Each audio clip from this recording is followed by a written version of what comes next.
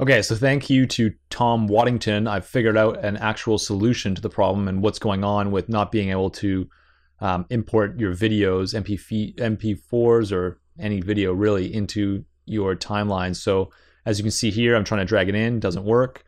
What you got to do is there's this button here which it'll move around to where you click, and this, see how it's blue now and then it's off. So off, I can't put it on. When it's on, I can then drag it on.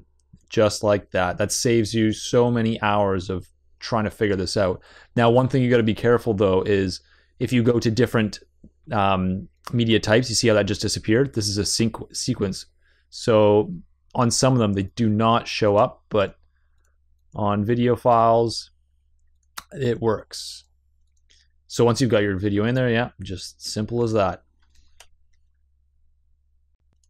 So if that solved your problem, I'd stop watching the video here now, because the rest of the video is just going to be my old fix, which was this old video, but that was just patchwork to really get around this problem with the V1. So hopefully this helps you out, and we'll see you next time. Okay, here you can see, I'll try and drag this file in, and it's showing that I cannot put it in the video, only the audio, and this is an MP4. You can see that the video does work. Instead of wondering why you're not pirating Premiere Pro like everyone else, now to get this to work, let's drag this into here. Once it's in there, still can't do it. As you can see, we can still have audio. We're still pissed off. Now we right click this, go to new sequence from clip.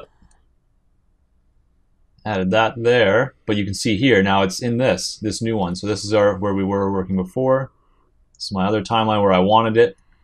It's over here. Now I just select both of them, Control C or Control X, whatever you prefer. Now I want it here, Control V, paste it in. Now I have audio and video in this other timeline.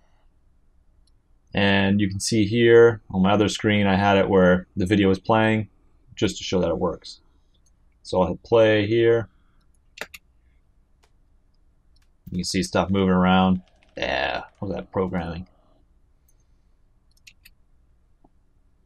All right, now we want to delete this one, so we can just delete that, and then how do we do this? Close panel, I guess.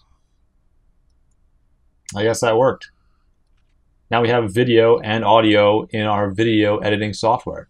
Who would have thought that it would be this easy to put your video into Premiere Pro? Just like that. Hopefully this helped you guys out. If not, let me know in the comments below, and we'll see you next time.